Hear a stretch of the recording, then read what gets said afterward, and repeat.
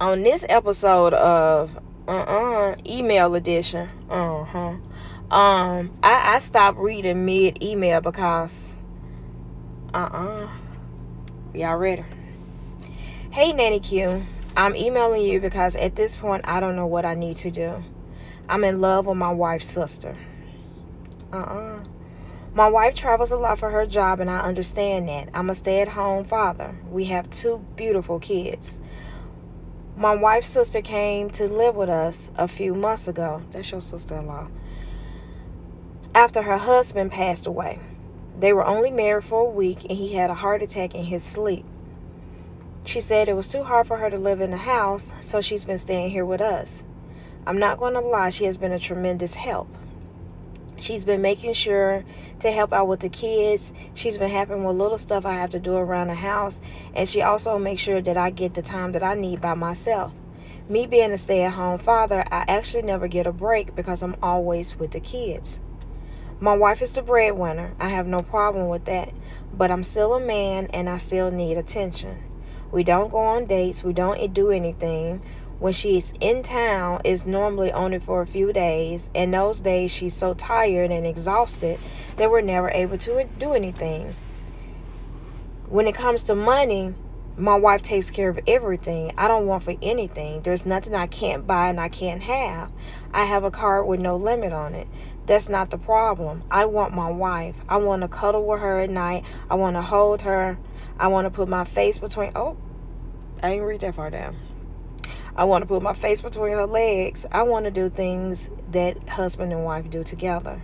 But I can't because she's always working. Lately, since her sister's been here, we've been really getting close. We look at movies together. We cook dinner together. We do things with the kids outside of the home together. It's like she's the perfect wife for me.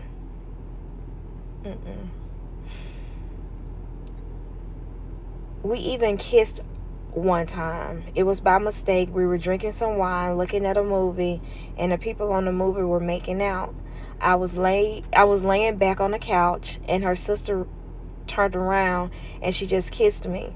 And then she ran off and said she was sorry. She just missed her husband. I told her it was okay, and I wasn't going to tell her sister anything. That's your first mistake. I told her I wasn't going to tell her sister anything. Things did get awkward for a minute, but after that, everything went back to the same. Lately, her sister has been walking around the house wearing very short shorts and no bra.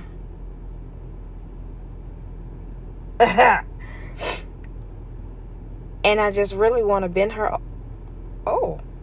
over on the counter and whoop her and tell her how of a naughty girl she is.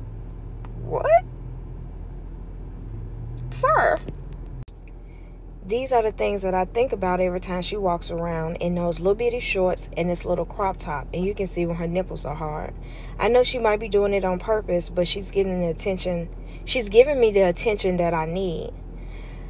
My wife calls and asks how everything is going. I always make it seem like it's just so great. I try not to burden her, to tell her that I miss her and I need to touch her and the things that I want to do to her. When she does come home, the sex is horrible. Normally she wants me to do all the work and she's a pillow princess and I'm tired of it. I want somebody to finally show me some attention. We were supposed to go out for our anniversary, but she had a work trip. I didn't say anything about it. A few weeks later, she told me that we were going to go away for 2 weeks and her sister was going to watch the kids. That never happened. Do I get a divorce just so I can start dating her sister, or do I sit down with my wife and tell her how I feel? Baby, if you don't sit down with that woman and tell her how you feel, man. Hey, man, don't. The sister walking around the house with some shorts.